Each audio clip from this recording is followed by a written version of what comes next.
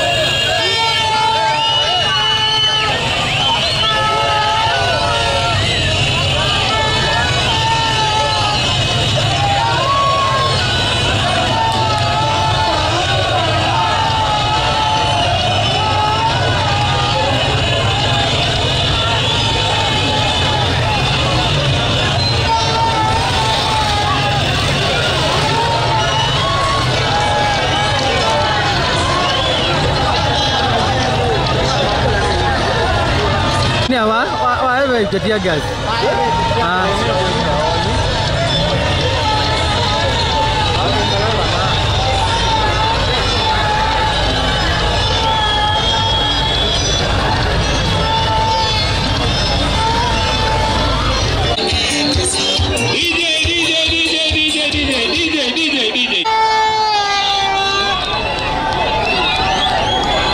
Kamera ya kuja juu.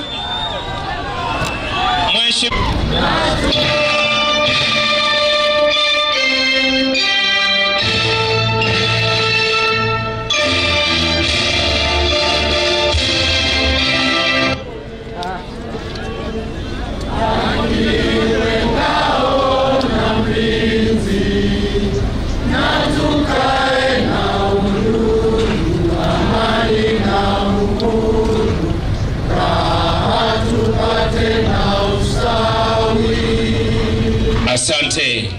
Naomba makofi the Gospel Church. Tafadhali naomba wewe ndio MC wetu tafadhali. Asante, asante. Baitwa kana semano endao mya omonde to komanite ba tawazio ba Kenya. To yasi. Na ibe menu. Nikaenda to ba bunge to nene wasio wao. Wenu lakini ne momene si akeu.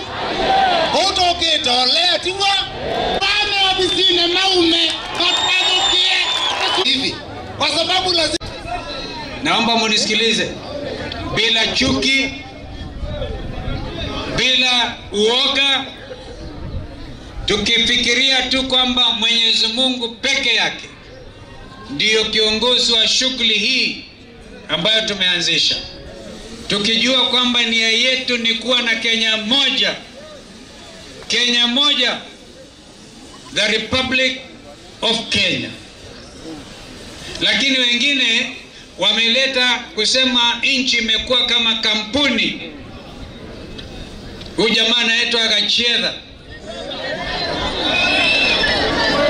mwenyewe ameongea waziwazi kusema kwamba if you are not a shareholder, kama huku wapigia kura, wewe huna haki. Hata kama ukitoa ushuru utakuwa na haki ya kupata usaidizi kutoka kwa utawala huu.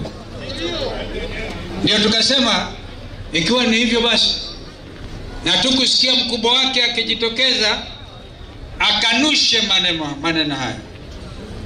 This is a statement of basic fundamental ramifications, not just in this land but worldwide.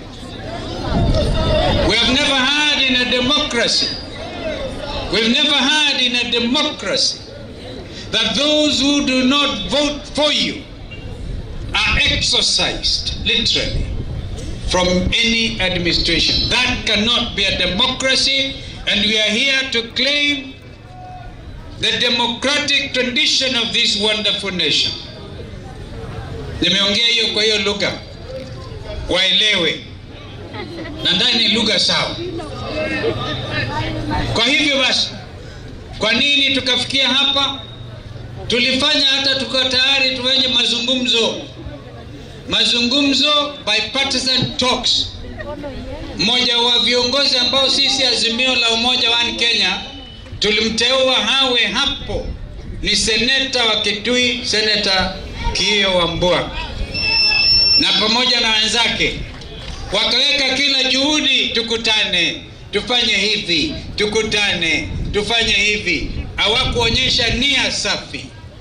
And in any negotiation, you have to demonstrate absolute good faith. I'm a professional negotiator, and I know what I'm talking about. In the absence of absolute good faith, you cannot even begin. So from the word go, KK had no intention to sit at the negotiating table. Na tukaona basi kama ni hivyo, wacha sisi tuambie wenzetu hao ambao wamechaguliwa na wananchi wa Kenya na kura zao, wawache kuharibu wakati. So we said stop it. Hiyo katiba inampatia mwananchi wa Kenya mamlaka kuchukua mamlaka mikononi mwake na kufanya vile mimi nimefanya hapa leo. Kwa sababu viongozi tuliowachagua, wengine wakienda kwa bunge, kama mambo haya ya kodi hii ambayo inadhulumu uchumi na kila mmoja anajua hiyo, wengine wamekubali wenyewe, waliwanunua. Hebu imagine kiongozi akisimama na kusema tulinunua watu, na bado huyo ni kiongozi. Yani ufisadi umekuwa official. Haiwezekani. Tumesema la. Wangapi wanasema tumekataa utawala aina hiyo? Na basi mmoja wao alienda huko sehemu zingine, mjumbe fulani akaenda huko, akasema wakati nilikuwa nikifanya maandamano Wakenya wakiniita Buffalo Soldier, akasema Kalonzo anafanya maandamano peke yake. Leo mimi niko peke yangu. Wangapi wanasema tuko pamoja kutoka leo kwenda mbele?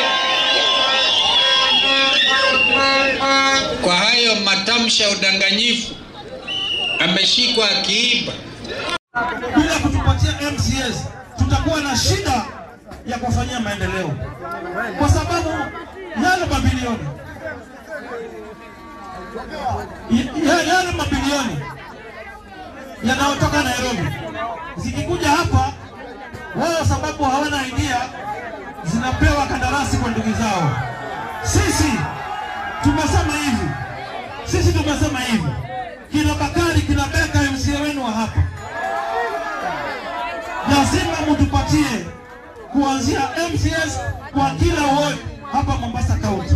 Ndio tukisema bilioni 2 iende kwa kazi ya vijana, iende kwa kazi ya vijana. Tukisema bilioni nyingine 2 iende kwa kina mama kwa miaka 3, iende kwa kina mama miaka 3. Kwa upande wa basari, sisi na ndugu yangu tushaongea, tutafanya vile nilifanya kule Nairobi. Hatutawapatia basari ya 5,500, 10,10, hiyo iwasaidie. Tukiapishwa hivi, tutahakikisha tunachukua watoto kuanzia form 1 mpaka university.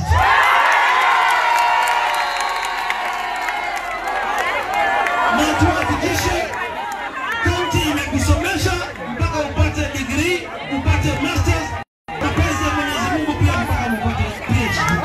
Hiyo ndio uongozi ambao tunataka kuwaletea.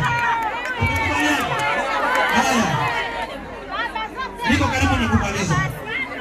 Nikisema Mheshimiwa Baba wapi, unasema mara 3 ndani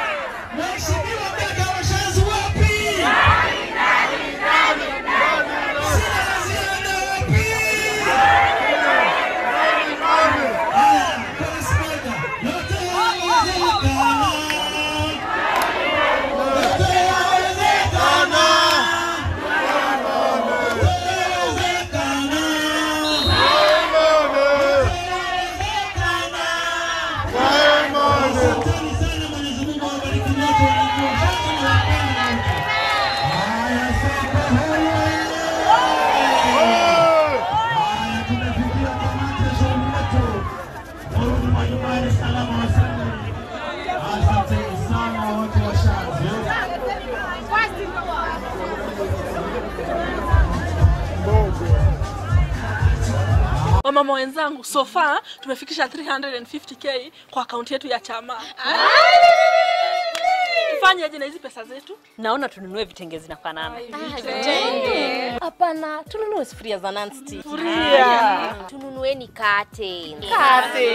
Ai, wamama wenzangu, watu tununue kaploti. Kuna watu wanauza plots na nyuki. Na nyuki? Hebu tuwapigie simu watupe uhondo. Hello. Thank you for calling Octaven. How may we assist you? Can we get a plot with 350,000 in Nanyuki? Yes, you can get a plot at the Great Oasis Gardens in Nanyuki today for as low as 349,000 shillings. They're inspiring, but it feels